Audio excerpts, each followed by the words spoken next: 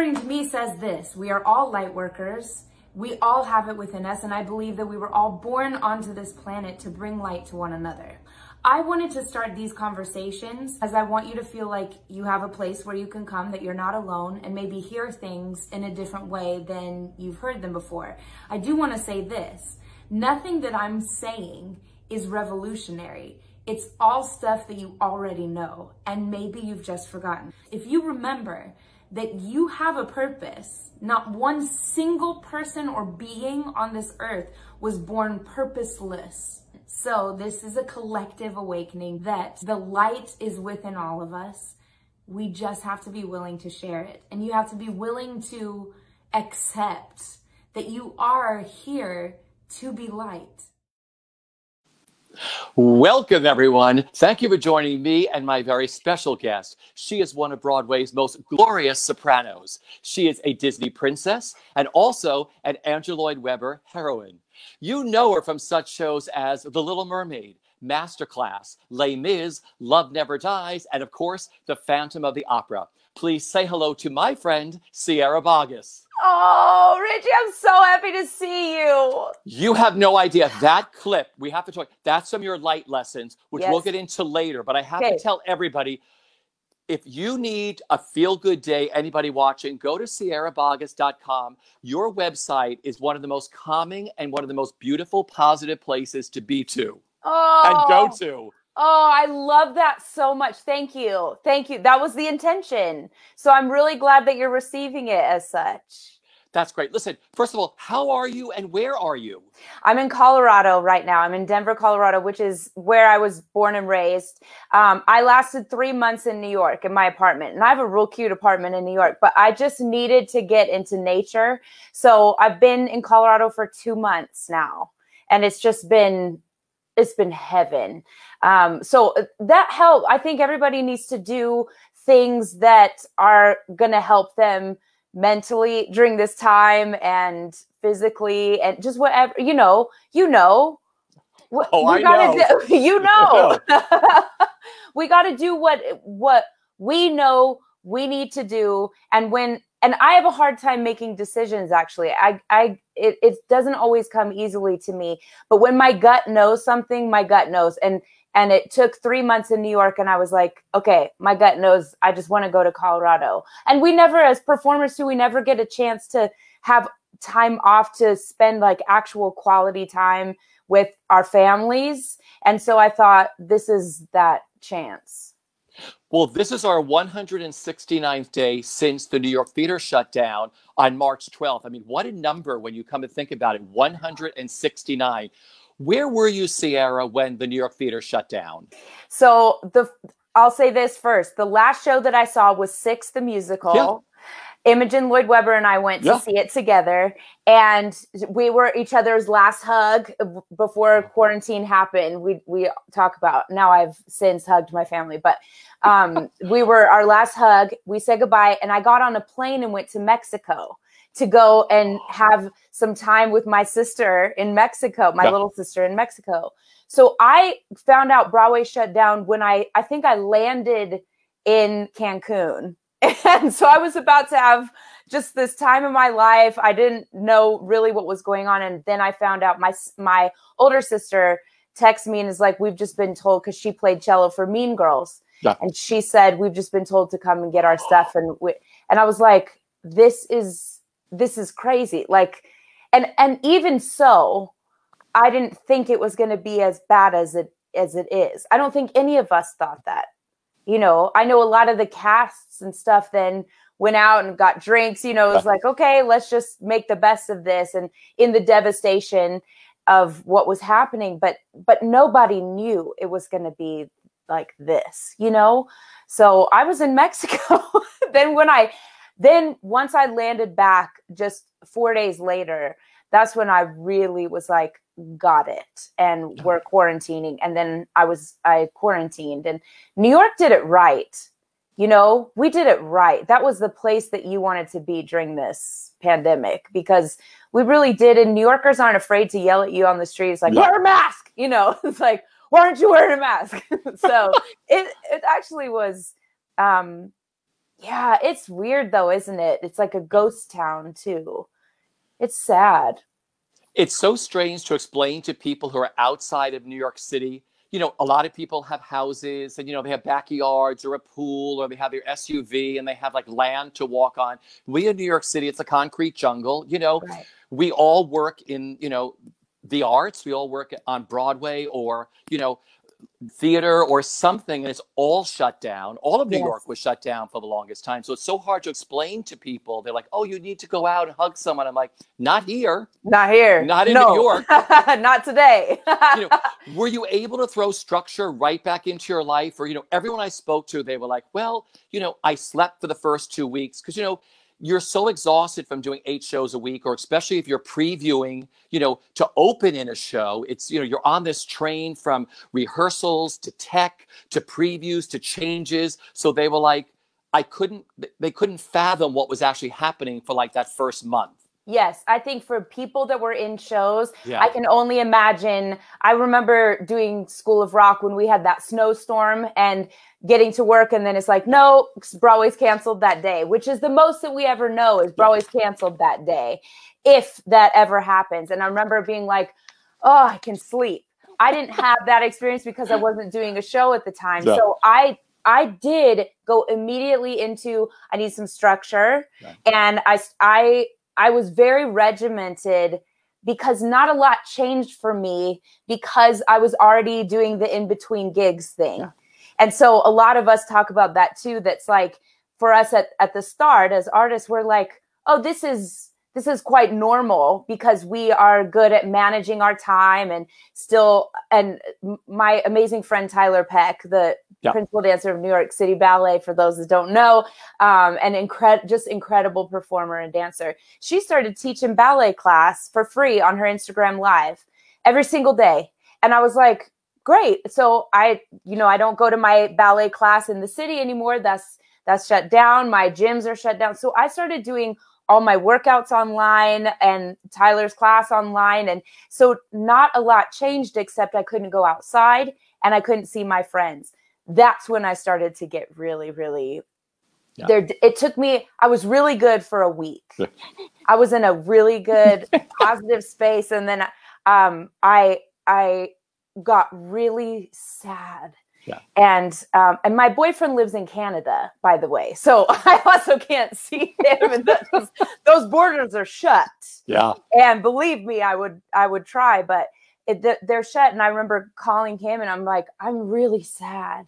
Yeah. I feel really sad. And it's like, yeah, because this is what's happening is the normal starts hitting. That's like, oh, it's not normal limbo. It's not normal in between gigs. There isn't an option for there to be an audition for a gig or for your show to get its theater or anything like that.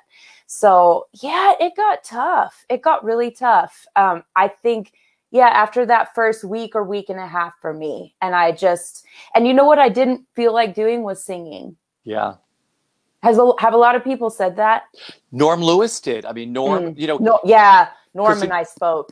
Yeah, because, my sister is a nurse, and, every night at 7 o'clock, I have to go outside and bang my pots, and I yell and hoot, and I would release this, like, inner tension. I'd be like, I have that 5-minute window to, like, I felt like I was doing something that was making a difference. Yes, I agree. Yes, I had that same exact thing, that 7 o'clock time became so important for me, and nothing could deter me from it. It was like, I knew that I had 2 things on my schedule that day. 1, Tyler Peck's ballet class, and 2, at 7 o'clock, I'm yelling out my window. And it was, I think, again, that's what I loved about being in New York for that time, because we know how to do it. New Yorkers know how to do it. And there's this strange, because we actually are very separate when we go out on the street. We go and we're like in this zone and we walk and don't talk to me. And I'm very cut off and I'm, things flying at me. It's like, no. And that 7 o'clock time though was legit just bonding, bonding. I'm bonding across the street with some woman hanging out her window I've never seen before. I've never seen my neighbors, Me too, yeah. And suddenly every day at 7, I was like, hi, and she's like, and it was your only interaction with people, you know? See, it was nice though, because my boss, Rob Diamond, he said, let's do your show live and start talking to people who might have gotten sick, or, you know, so it just, you can put a face with someone saying, oh my God, my favorite star is going through the same thing I am. Oh, or, you know, or someone who runs equity is going through the same thing I am. Everybody, you could put a face to something, and that would add a little calming effect to people. Like Cheyenne Jackson kicked my show off, and he was like, Richie, I have to do it a little later because I got to teach my kids school. You know, I'm homeschooling, and I had to put structure back in their life so they weren't missing out on stuff. That's the thing. For all of our friends who have children, I mean, I can't even, I've listened to so many of them talking about just, it's a different, so I can say, for me, it's like this. This is how I've done, but I'm living by myself in a place, you know, and I don't have children to worry about. And it's just, I just have a lot of empathy for people right now that have it's so much worse than I do, you know, and not worse like because you have kids is worse, but you know, worse in terms of you have to think about their day and you have to give them some. I don't have to. I can be complete. I can care about my day. Yeah. How am I today? Yeah, totally. What has amazed you the most and what has frustrated you the most during this pandemic? What's amazed me the most is how, I'll just again talk about New Yorkers. It amazed me the most how quickly New Yorkers got it. Yeah. How much we were like, got it. But it didn't amaze me because we do get it. Because we are living always on top of each other. We are also, we're also aware that it is our responsibility to take care of one another. So, but that did amaze me. That's like, oh, we're getting it quicker than a lot of places. What was the second half of that question? What has frustrated you the most? I think what's frustrated me the most is people believing that it's at the start that it's a hoax, that, you know, it has frustrated me that people come up with another option than taking care of one another. That blows my mind. How is that not your first option to, how can I take care of someone today? How is that not even a thought in people's heads? That started depressing me because also we were glued to our screens. So there was a lot of information coming at me. And there were things that I was seeing that were sticking, the energy sticking somewhere that just made me feel really, really hopeless. And I don't like feeling hopeless, you know. Yeah, we're the same. I mean, you're such a positive person. I'm such a positive person. You are such a positive person. You know, so it's during this, I always felt like it was like a little bit of eggshells. I'd wake up happy and I'd be like, ooh, there's that little like, you know, there's still eggshells of that uncertainty because we're all A-type personalities. We all work in a business where you're looking for who's my next interview? What's the next opening? What am I doing next? What's been great is living in the moment, especially for me.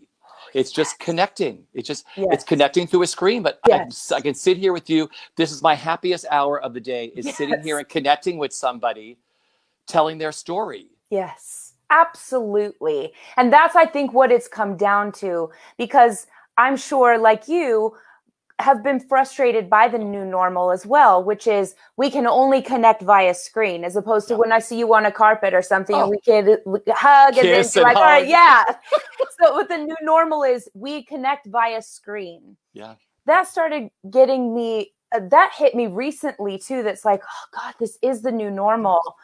But then I talk about this when I teach masterclass, and I always say, I'm not teaching someone how to sing. I don't know how to teach someone how to sing, but I can help you in a masterclass situation and give you some ideas of how to act a song. But I talk about in their scene work, get off yourself and get on the other, meaning stop thinking about what does this mean to me and who am I and just listen to the other. And that's what I realized in my own frustration about what this new normal is. You know, with my concert that I'm going to do on Sunday, this isn't about me. Yes, people are coming, they want to hear me, but I am assuming that the other needs something and I can provide it, just like you're doing. And it comes from a place of you need something too. You need this connection. But you can provide this, you can facilitate this conversation with us and bring joy to the people for an hour today. Yeah. That's great. Listen, before we get into the concert, I want to ask you, with so much happening in our country during this pandemic, with everyone speaking up about everything from, racial injustice and Black Lives Matter, it's been wonderful. Everybody finally saying, I'm going to use my voice. And I just want you to tell the people who are watching how important this election is going to be in November and what it means to register and vote and how one voice can make a change. Everything that you heard him say just now, I 1,000 times support that. Every single word that you just said, you articulated it perfectly. It is so vital that we register to vote. It is so easy. They have made it as easy as possible. Vote.org or something. Yes. Okay. Just do it. It's our privilege. Yeah. It is necessary. There are people's lives on the line with this election. Literally, their way of life is on the line. So just how we started this conversation, this election is about how to help the other. We are not on this planet alone. We are not in this country alone. You are not in your state alone. We are not alone. And even if you feel alone, you are not alone. And this voting is the way that we come together and we make real change for the voiceless, the people who need us to do this. So let's do it. Let's do it. Let's do it. Get so there. Beautiful. Thank you for that. Yes. Listen, well, this coming Sunday night, August 30th at 8 p.m. Eastern Standard Time, you will be live, then a one-time only rebroadcast on Monday, August 31st at 3 p.m. Eastern Standard Time, doing your virtual concert with Seth Rudetsky as part of his Seth Concert Series. How excited are you? I'm really excited. I got my head around it that this is a way to do this. We're virtual concerting people, and this will be my first virtual concert. So I'm looking forward to that. Just feeling of the live and with Seth is always just delicious, as we know. And I'm excited about the fact that people from all over the world can watch this concert. Everybody, no matter where you are, you get to watch this concert. And I'm really pleased about the rebroadcast at a time that makes a little more sense for my friends in the UK. I know that. So, and also I love that my dates are August 30th and 31st because I'm just obsessed with let's end the month and let me help you end the month on a positive note and just sing and have stories with Seth. And yes. And then we'll wake up on September 1st and we'll start a new month, maybe with some new feelings of goodness. And I don't know. So I'm looking forward to it. I really am. What can the fans expect? Like, what songs do you think you're going to do? What shows? I mean, what are you going to do? Well, if any fans have watched anything that Seth has done or been to any of the concerts where we do a show with Seth, it's whatever Seth figures out in that moment that he's like, let's hear this, and it's like, oh, or you don't know which voice to warm up. So, but let's for sure, we're going to hear from Phantom and they'll hear from The Little Mermaid. You can't, I don't think there is a world in which I'm allowed to sing a concert without singing Phantom or Mermaid. So I just feel I feel so grateful that the songs that I'm known for or that will be attached to me for life are songs that I love singing and that are necessary in this time right now. I really do. I'm excited about that I look forward to singing the songs that the people I think are expecting. Yeah.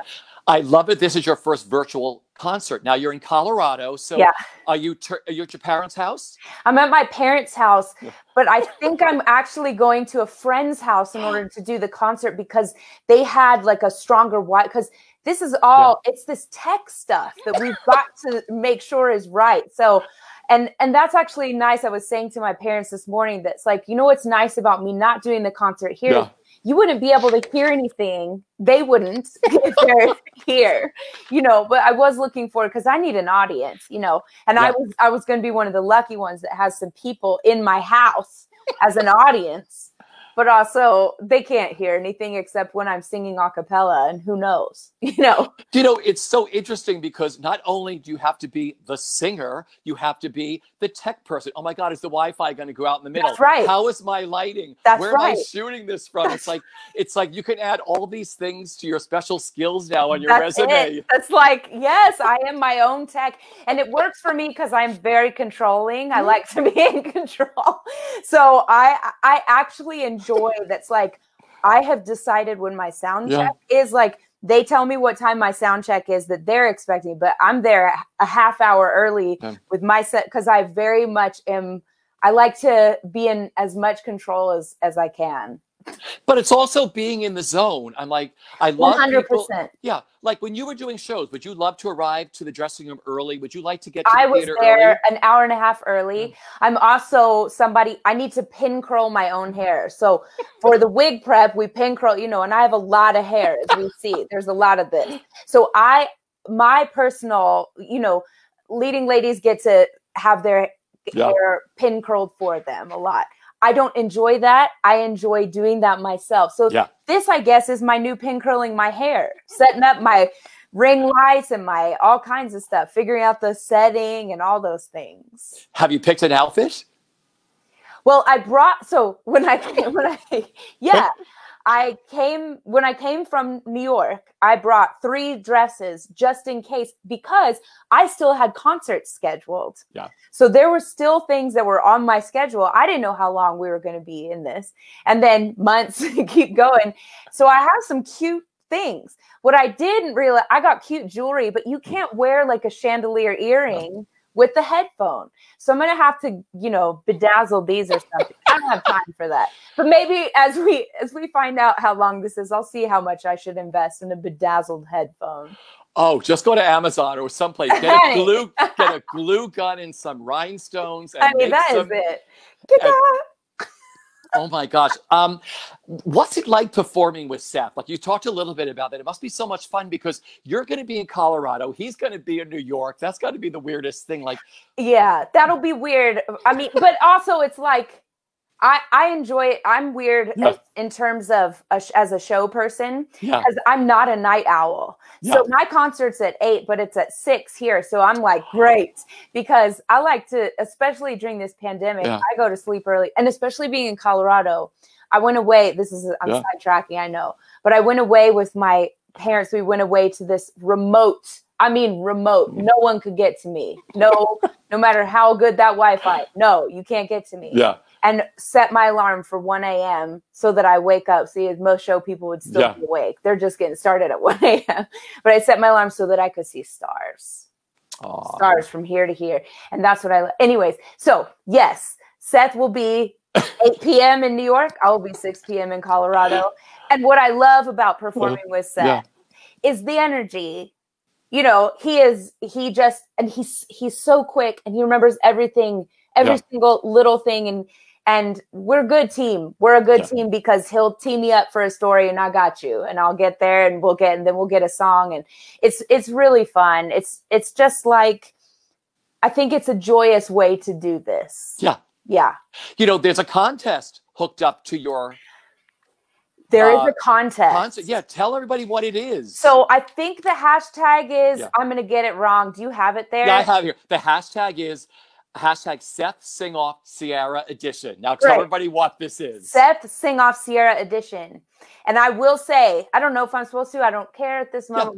We're in a pandemic. Doesn't matter. All rules out the window. I have seen a lot of these videos, and I don't know how. I don't know if I get to choose. I don't know who's choosing this. It's probably Seth. But I gotta say, this is why I don't like competitions, and I always say when I teach, this business isn't a competition. So I'm like, how do you choose? Because everybody's is extraordinary. The competition, not competition.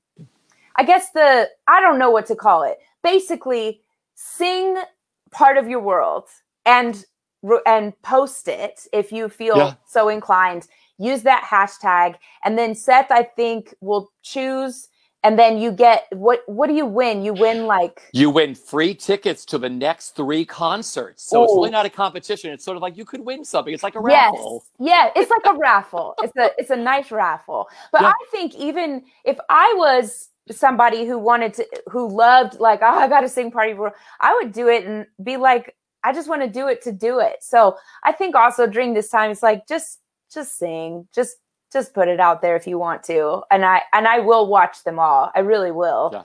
Because it touches my heart so much, especially with the song like Part of Your World. You know what I mean? It's like, here's this mermaid wanting to be on this land, and this land that we're in right now is so bizarre. So it's like, this is the place that she wants to be in. I don't know. I just think there's something magical about it. Yeah. You know, there's something, I've watched all of Seth's concerts, and the interesting thing about this raffle, that we're going to call it, is Seth just wants you to do your version. That's not Sierra's version. That's right. Someone riffed something last week and he was like, it didn't belong in there, but it was fabulous, and she won. Oh, that's the thing. She got the ticket. So I'm going to tell everybody, you can post a 1-minute cover of Part of His World on Instagram with the hashtag Seth Sing Off Sierra Edition for a chance to have your video aired during the live show with Sierra Boggess and win free tickets to the next 3 shows of a Seth concert series. Official rules for this are at the SethConcertSeries.com, and videos must be submitted by tonight, August 28th at 11:59 Eastern Standard Time. Now, again, the Seth Concert Series is produced by Mark Cortali and is sponsored by Broadway World and StreamYard. Tickets are available at Broadway World Events and at the SethConcertSeries.com, and they're only $25. I know where I'm going to be Sunday, and I know where I'm going to be Monday for the rebroadcast. Oh, that's awesome. Yeah. You know, I want to go back to the beginning. Growing up, I mean, I love following your family, about your parents and your sisters, but there were 2 women who were early inspirations for you with your life and your career. Tell me how Nancy Priest and is it Mary Satrakian inspired you? Absolutely. Yeah. I'll start with Miss Priest because I just saw her the other day. I went to her house for dinner. Nancy Priest I went to George Washington High School in Denver, Colorado, which is an inner city public high school. We had no money, and Nancy Priest was the drama teacher there. And she was there for 30 years, or maybe even 35 years. She retired my senior year. So I got to have all 4 years with her of high school, and her retirement was the same year I graduated. And so once I got there, it was like there was this legacy of Nancy Priest, legacy, Nancy Priest, Nancy Priest. And I got there, and I got it. I was like, yeah, I got it. It's the class that saved my high school career, because I was not a person who loved school or was good at, learning things. Yeah. I don't have a brain for math at all. I glaze over. I'm really good at talking about anything, but you talk to me, you put a fraction in this conversation and you will watch me glaze over so fast. I still can't do them. My dad has such a math brain. He's sitting there talking to me outside the other day, just like, and then, and what's so great about this thing is it's 30%. Yeah. I was like, cool. Yeah. This is cool. I just can't. It's another thing. Anyway, so Priest. So I'll stop calling her Nancy Priest now because her name was Priest. We called her Priest, and we did 4 shows a year. Which anybody who knows about teaching or is a teacher, what a feat that is to do 4 shows in a year, especially at a high school with no budget, really. Yeah. We put on 4 shows a year.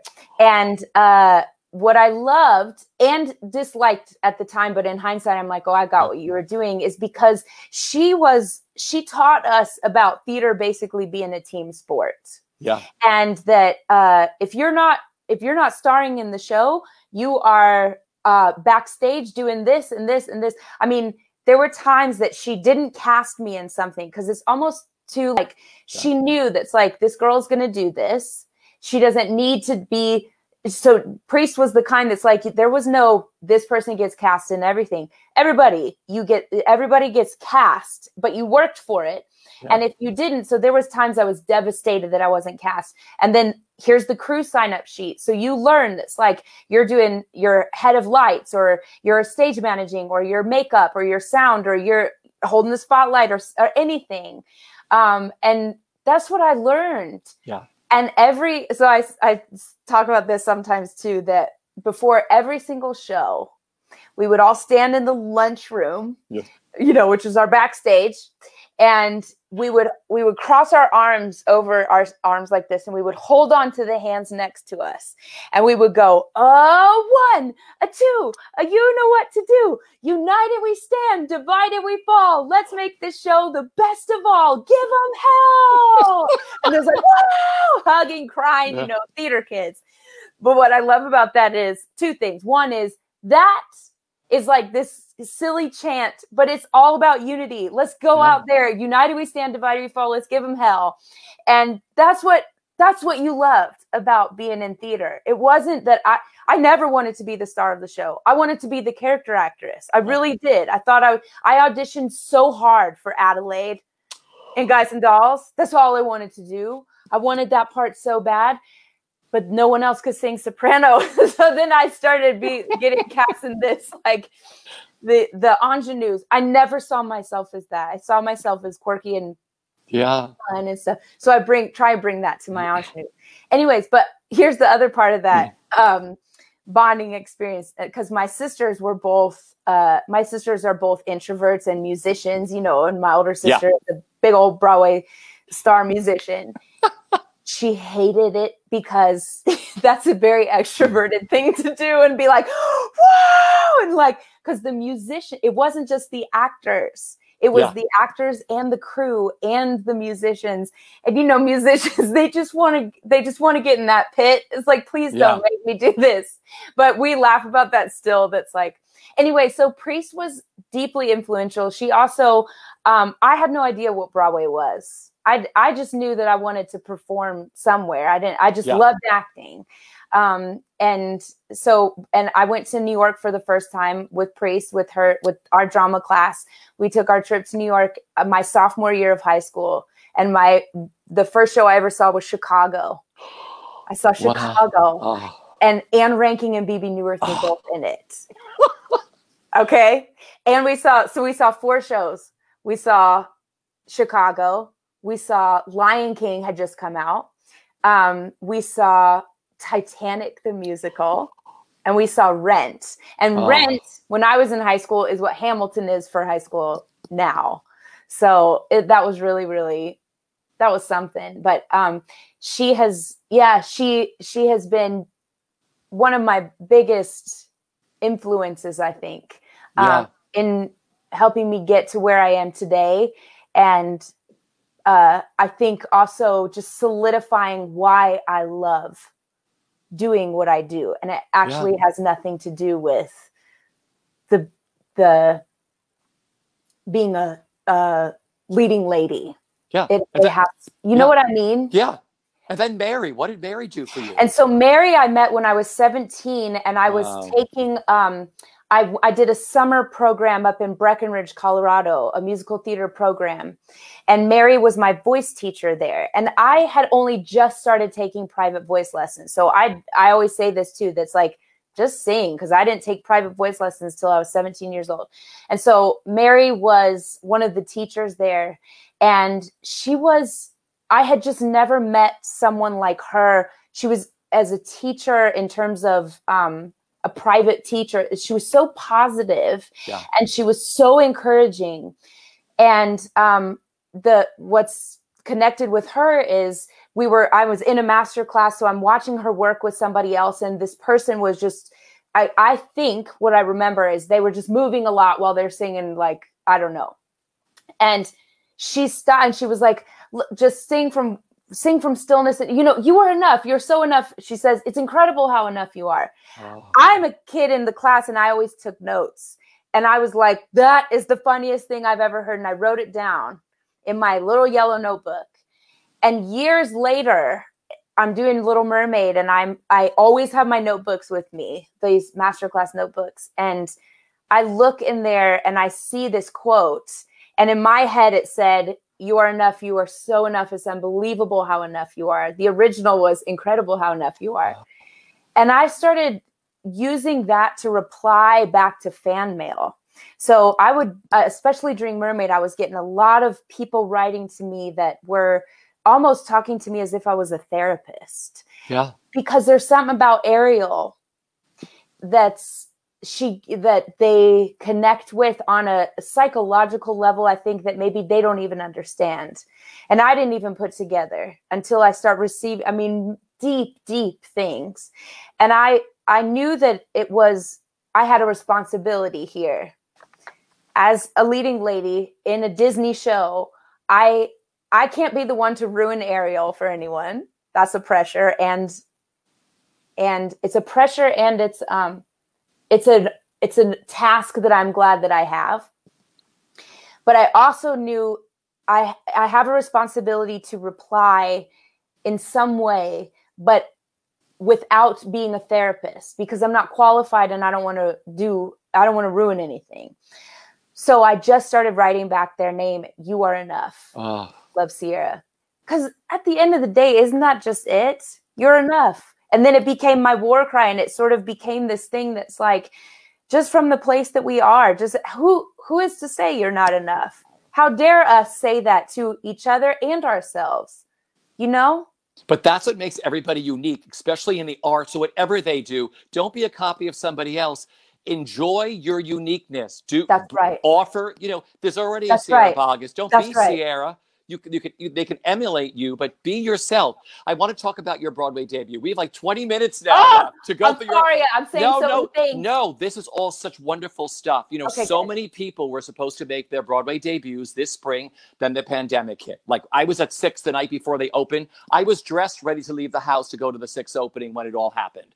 So it's like, I hope everybody gets to make their debuts when the theater comes back bigger and better than ever. That's debuts are so special. Yours was as a Disney princess, as Ariel in The Little Mermaid. What do you remember about that opening night? I was on that carpet with you. You were on that carpet. Yeah. I remember you on that carpet because I always remember your energy, and I was like, I like this person.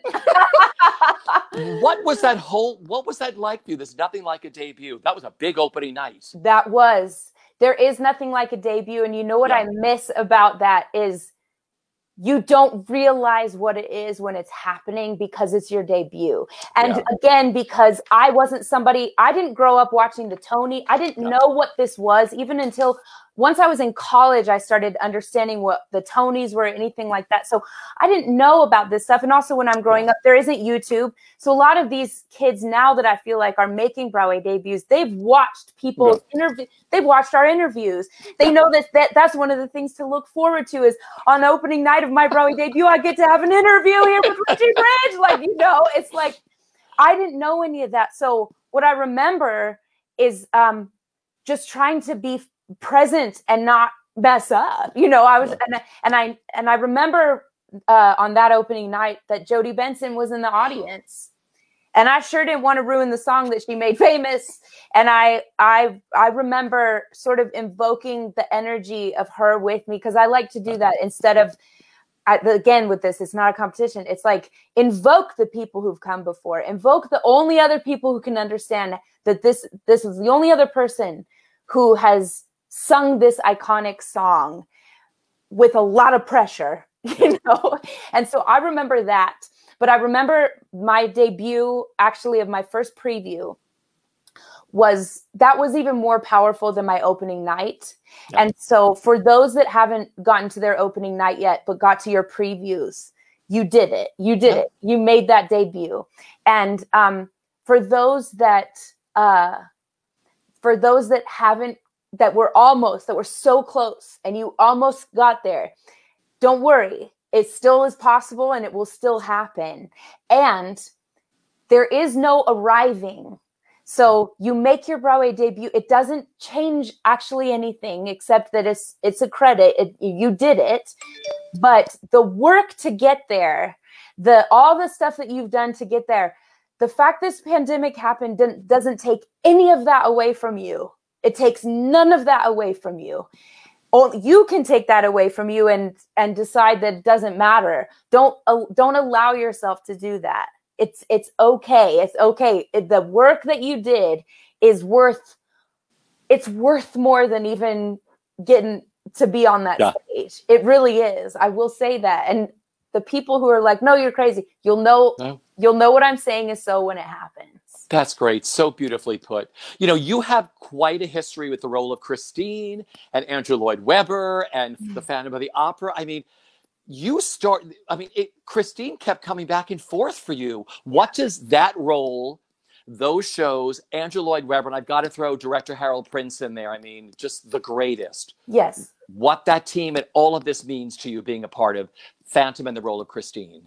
I feel always just, first thing I go to is I'm so grateful that that's how I got started, because that was before my Broadway debut. I was playing Christine and Phantom in Las Vegas. I'm grateful to have met Jilly and Hal. They shaped a lot of my work ethic. They became two of my like surrogate grandparents almost. They were just invaluable people in my life. We would have lunches and talk, like, you know, it's not just going and doing the work at rehearsal or something, but my work ethic was that it's just, I don't know if that was a dying breed of person, you know, and so I like to try and uphold that as much as I can with work ethic.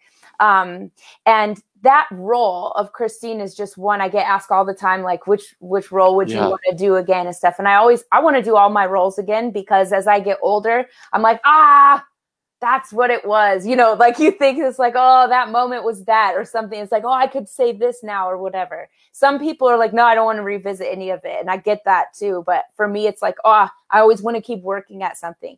Christine, it's so funny. It's like, I don't know that I'll ever be done with that. It's one of the most brilliantly written roles. And the more that I come back to it, and even when I concert with it, I've sung those songs thousands, it feels like, of times. Every time feels like the first time. So I just feel really lucky and grateful to be associated with those shows. Yeah, because I had Norm Lewis here, and Norm was like, it was so great for him first to play your father in The Little Mermaid. And then you got to be, when he was the first African-American to do the role on Broadway. I mean, you went in the same night. We were all there. I mean, that was and Hal was there. I mean, everybody was there. I mean, in his box with the family. I mean, what was it like sharing the stage with Norm all over again and entering him into the world of Phantom? Oh, it was awesome. What's hard for me is because I've worked on that show so many times with Julie and with Hal. When you're working with the originals and you know they're in my DNA of Christine, each thing. So I know, and I've also heard them talk to the Phantom. So there were so many things I wanted to just tell Norm to like fast forward and just like, this is what it is. But there was actually times that because there's a lot of confusing stuff in there too, as you learn it. And before Jilly and Hal came in to then put their stamp and do their work with Norm and I, there were certain things we would come back from rehearsal and Norm's getting frustrated. And I said, just wait, Norm. I said, just wait till Jilly gets here. It'll make sense. It will make sense, because all Jilly's going to do is show you why you move your hand like this, you know, because every single thing is an iconic something or other, but without being told why so there were so many things where I was like, I know the answer, but I don't want to say because I want them to say or whatever. But so that was like some technical stuff, but just on the personal level, being with one of your best friends on stage, there is a trust level that we already have a second hand and we got each other. And when, especially doing a show like Phantom, is dangerous. And we know my story. I've fallen through the floor and the whole thing and lost this tooth is fake. And it's great. Now I'm in a pandemic and I'm on camera all the time with my fake tooth. It's great. Theatrical battle scars. I tell you what.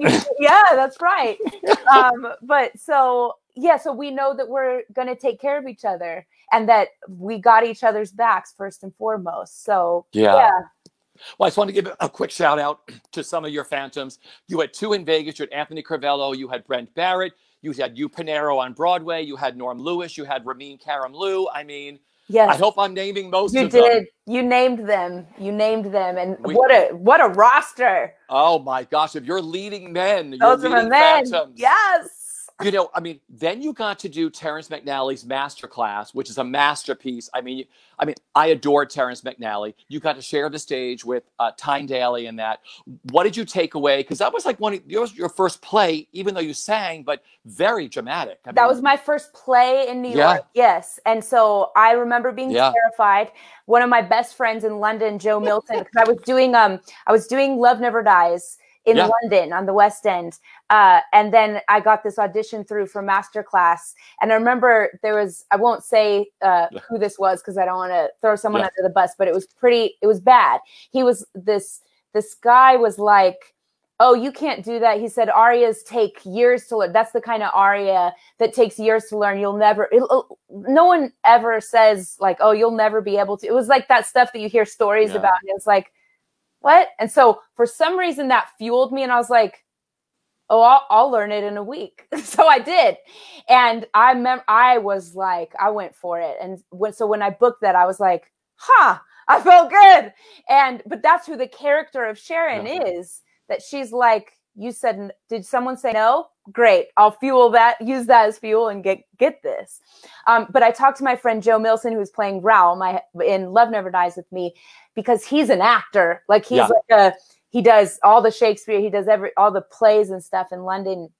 And so he helped, and I called him coach, and he helped me a lot through that, just mentally, because we get these blocks that because other people put you in a box. It's the musical theater actors can't do this, which is so silly. Yeah. It's so silly to me because it's silly. But then with Tyne, here's the thing about working with extraordinary people. It makes you want to be better, and it makes you want to, so you don't have time for you got that self-doubt and you've got all that same dialogue going on in your head, but you don't have time to sit and make a home in this negativity and self-doubt. You got to get to it. And because I got to be there for Tyne, I'm Tyne Daly's scene partner. So I better show up. And she is the most generous, hardworking, old school, not old because she's not, but old school in her skill and her work ethic. Again, it's that work ethic. And she also was the kind of leading lady that I want to emulate. She's the one who talked to me about there's a difference between being a star and a leading lady, and she wants to be known as a leading lady. And she never explained what that was, but I got it. And I was like, I see. And I've since come to expand on that. That's like a star has to make sure everything around it is dark in order for it to shine. Interesting. But a leading lady, you make sure everyone's coming with you. A leading man too, it's your responsibility. Everyone, we are doing this. This is, once again, priest, a 1, a 2, a you know what to do. And Tyne Daly would come into each dressing room, no matter what. And this is with Should Have Been You as well later when she played my mom. Yeah. She came into every single dressing room, doesn't matter what part you're playing. She's looking you in the face, seeing your eyes before she goes and does her own prep. Oh. Wow. So I could go on. Yeah, but It Should Have Been You. I love that musical. Brian Hargrove, Barbara Anselmi. I mean, directed by David Hyde Pierce. What a fabulous cast. Yes. I mean, like I said, working with Tyne again, but you must have had such a great time doing that musical. I had the best time, and Lisa Howard was our leading lady for that. And so Lisa Howard and I shared a dressing room. We played sisters. It was the most. It was just the best. And then next door to us was Harriet Harris, my mother-in-law. It was just truly the most exquisite cast. And then, of course, Montego Glover and who am I forgetting? Nick and David and Josh Grazzetti, the most extraordinary group of people. We loved each other from the start. And, we've all heard the thing, it starts from the top. Yep. When David Hyde Pierce is your leader, I don't know a better human than David Hyde Pierce. I really don't. Gentleman, perfect gentleman. That's it. And so it really was an incredible experience, and such a good show. Such a good show with such a good message. School of Rock. What a fun, fun musical. And I mean, and a role different than what you're used to playing, the principal. Yeah. Was that what attracted you to that role in that show? That Yeah. she was different from the ingenues you played? Well, yeah, at first when Andrew was writing it, I mean, this had been in their mind since back when I was doing Love Never Dies, which was 2010. Yeah. I remember Andrew and Madeline talking to me about School of Rock. And so it was sort of this thing that I had known I was going to do, but who knew? So many things happened. But initially I thought the role was different when we first started working on, you know, as they always are. And so I didn't think of her as so different until then I was like, oh, she is. But I based it off of my sister Summer, because even my sister Summer wears these glasses. Yeah. So I wore those glasses. I asked the costume that I want this shape, please, for my glass. I wanted because I love my sister Summer is my best friend, been my role model since I was born on this planet. One of the best humans that anyone can ever know. And so I love her, and we're very different people. But I interviewed my sister as if it was research of because my sister is much more black and white than I am. And Rosalie Mullins is black and white. Yeah. She is the principal. She has a job to do. And she is a job's worth too. There's no, let me see if I can look at that a different way. The answer is no. But my sister, I remember her telling me, she's like, it's not because you don't love the kid. It's because you love them that you're like, no, that will get you in trouble. Like a Dewey Finn coming in. Yeah. That's like, no, this will kill you if you listen to him. That's how serious that type, because this person coming in, it's so, but here's the other thing is that the heart of every Rosalie Mullins is a Dewey Finn. Yeah. You know, so it's not so different than it's just playing humans. Yeah, but you got to play with that powerhouse of Alex Brightman. I mean, wow. Now that was cool. Also, I think more than me playing Miss Mullins, my favorite things about School of Rock were watching Alex Brightman, who was unknown, completely unknown. No one had ever heard of Alex Brightman. Watching him rise to who he is. And stepping into the role of being a leading man. Yeah. That was really awesome to be there for and be a support. That I loved, but I also loved the kids. Oh, so talented. I tell you, I'm like, and I was just saying the other day, I just had a little School of Rock reunion with the women of School of Rock. Yeah. We had a little Zoom reunion. We were saying that's like, do you know the reason to have an Instagram account is so that when you've worked with kids, you get to watch them grow up. Yeah. I'm watching these kids, and I've written for the ones that now have gone on to college, I wrote a letter of recommendation for one. And when I got the thing through, I was like, I've known these kids since they were 12 and 13 years old, and now I'm writing them a college thing it's unbelievable. It was unbelievable. Now, speaking of School of Rock and the Winter Garden Theater, there is a woman behind me. Yep. She's coming up there. There she is. She is. Did you have Barbra Streisand's dressing room? I had Barbra Streisand's dressing room. Yes, I did.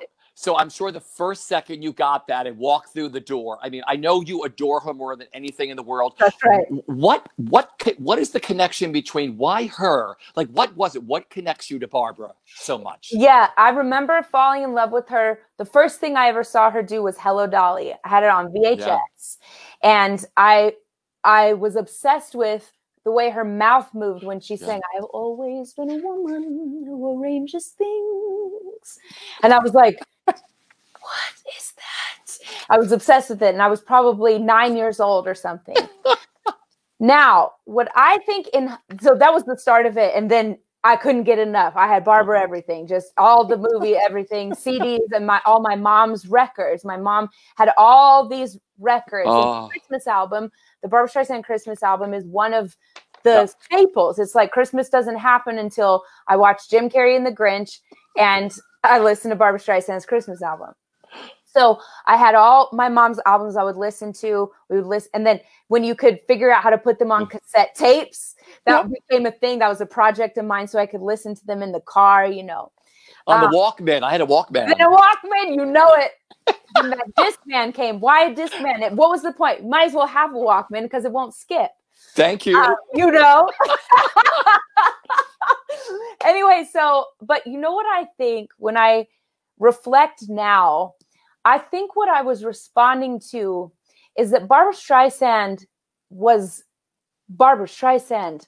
Yeah. There is no one, not one single person that is like her. Yeah. And I think that's, again, that's why I connect with this "you are enough" quote. And it goes back to, for everybody who wants to put themselves on tape for this Seth contest that we're having. Yeah. Be your version, your version. Barbra Streisand was no one else's version. She was her version. And the strength of who she is, and realizing that's like being a woman in the time that she was, and being the first woman director to win a thing, and just all kinds of stuff. These are things I didn't realize until I got older. That's like, oh, you know what I was also connecting to on a deep level is that. I love it. I love that you got to have her dressing room at the Winter Garden Theater where she did Funny Girl. And I saw pictures of your dressing room with the candles and everything. And I'm like, everything. But that's the thing. I didn't set that Barbra Streisand dressing room up because that's how every dressing room is. Yeah. There are always framed Barbra Streisand pictures in my room. And so the day that she came to my dressing room when I wasn't there, but she walked in, and I bet she thought it was a setup. Yeah. That it's like someone set this up. But no, that was just Sierra's dressing room. That's how she, I put that inspiration on the wall. That's fabulous. That's great. Well, we are almost out of time, but I have a few more things I want to ask you.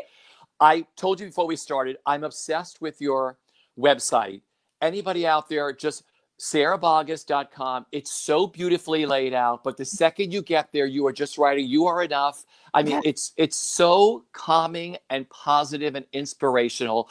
What did you want to achieve with your website? But I also want to ask you about light lessons. What we opened the show with, these beautiful little videos you make with people. Talk about light lessons. Okay, so first I'll just shout out Tony Howell, who created my website with me, and it's through that vision that he really listened to what I wanted, and he is extraordinary. I love Tony so much. He is he's brilliant. And so he really helped my vision come true. And I didn't want it to be like, here's my resume, sarahboggess.com, even though that's important, like it's got to be in there, but it's sort of like, you got to find it. But I want it to be "You are enough." And then there's a place in my, on my website that says light lessons, I think under my name. First, it's "You are enough." And you can explore what I mean with the "You are enough" thing, because I think I've been associated with that now as much as I am with Little Mermaid or Phantom. And so then with light lessons, these are little cards that I made a few years ago, actually, 2 years ago, maybe. And they're cards that I developed with my friend Jane Jordan, who runs Fit for Broadway. And basically, I just wanted to have something where you can pull a word and focus on it. Yeah. And these are 20 different words or phrases that listen, or surrender, or be brave, or light worker, or openness, or empathy, or integrity. Positive things that you can focus on. So once the pandemic hit, I wasn't selling them anymore because I didn't feel right about selling product right now. Nobody has a job or any money. So we took that out for now, and we'll see what happens. But I thought, what can I do to bring this online to the people and do it for free? And I saw that it felt to me like there was a need for it. There was a need for just simplicity. And so it was one day, I was just like, great, I'm going to start filming these things. And I did, and I just started, and there's going to be 20 episodes, and we're over halfway through. Yeah. Well, everybody, people on there. Yeah. Oh, it's great. Just for a calming afternoon or whatever, or an evening or a morning, just go to sarahboggess.com and have a beautiful, beautiful time. That's all I'm going to say. That's awesome. My final question for you is, what have you learned the most about yourself during this pandemic? I think I've learned that that I don't like to stay down for too long. Yeah. I really have. I've solidified that in myself, that the work that I've been doing, therapy, yoga, all the stuff that I have been doing for years, the work, it has been really, it's good. And now is the time that if you have those tools, you better start using them, you know, and not just have like a bunch of cool quotes everywhere, but really use them so that you don't set up shop or your new home down in the depths. Because, and it's okay to go down. I want to make sure that people hear me say that it is okay to go down, and also hear me say, I go down, but I'm more interested in getting myself back up. But when I go down, I go to, what am I supposed to learn? What's down here to know? But then how can I help? Because as we've seen, going back to your question, what's amazed you the most about this time? Two, what's amazed me is this isn't just a pandemic. You know, this isn't just, there's a COVID. It's also, what do you stand for? Who are you standing for? So we can't stay down in our woe is me too long, because we got to help. We got to get out there to help in whatever way you're called to. Yeah. That's so beautiful. Well, I want to tell our audience once again, Sierra will be live this Sunday night, August 30th at 8 p.m. Eastern Standard Time, and a one-time only broadcast on Monday, August 31st at 3 p.m. Eastern Standard Time with Seth Rudetsky as part of the Seth Concert Series. It's produced once again by Mark Cortali, is sponsored by Broadway World and StreamYard. Tickets are available at Broadway World Events and at the SethConcertSeries.com. And again, they are only $25. Sierra, I've had a blast catching up with you. Oh, me too. Thank you. I've covered all your milestones, all your opening nights since you got here in New York. And but I love that you have always stayed so positive through everything. You too. You too. We do what we do. Listen, everybody, stay safe until the theater is back, bigger and better than ever. We'll see you next time. Take care, everybody.